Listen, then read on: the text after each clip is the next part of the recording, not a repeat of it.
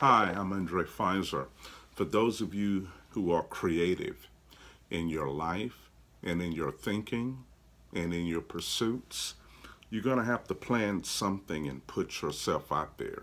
You're going to have to take a risk and you're going to have to take a jump and just put yourself out there. You're going to have to find some venue and just plan yourself there and go there.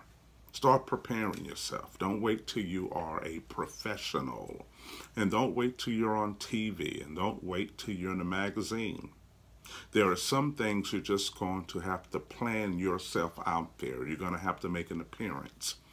So begin to set up a major appearance for yourself somewhere. If you're a writer, go ahead and establish yourself a signing somewhere far away from you. If you are a musician, go ahead and set yourself up somewhere, some restaurant, some cafe, somewhere. Go somewhere, do something different. Try a different forum, try a different avenue, try a different venue.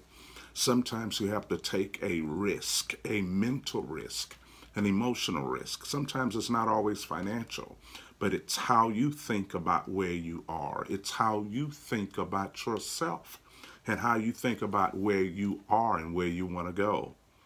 Sometimes you have to break away from the prison of self perspective and how you think and what you think you deserve and where you think you would fit.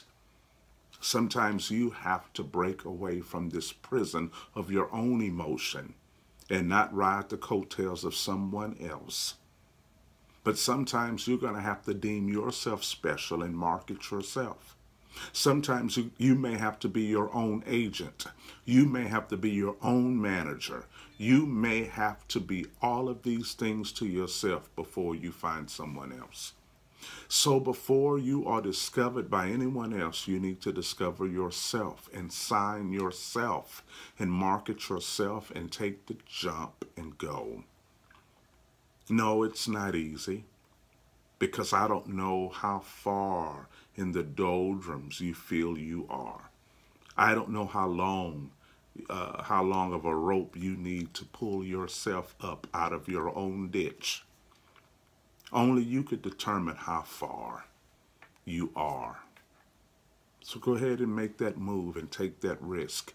Take the faith to believe against yourself for yourself.